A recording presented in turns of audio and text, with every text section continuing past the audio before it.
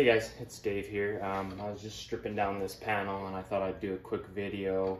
I have had questions before on how to put breakers in, and then on this Federal panel there is something that I'm going to show you where you could mess up and get 120 off the same phase and just not split them to get your 240 off a 2-pole breaker.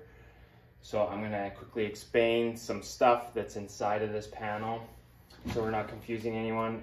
It is stripped down obviously, so all the hots are off of it. This is my neutral bus on this side and this side. You can tell because it's isolated with this plastic from the actual can. So then I have my ground or bonds down here at the bottom, and then this is where all my hots are going to go onto my breakers. I'm going to show you up close what I'm talking about with how to put this breaker in and out. Okay, so now you can see inside the panel. I'm just going to show you off of this 50 amp 2-pole how to take it out, and then just like the possible mistake that people make. So you want to make sure your breaker's off. You want to kind of rock it towards this edge by pulling up on the back side of the breaker.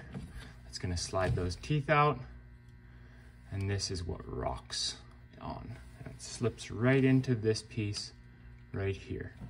So a common mistake people make when they put these breakers in, and I've even done it myself, is they put it right here in this slot, and that would be the same 120. So you'd get 120, 120, and if you actually tested the two of them, you'd have zero difference between them because it's the same phase. So you want split phase when you're doing 2-pole. So you want to move it over in between. See this little black notch here? That lets you know that you've separated two buses.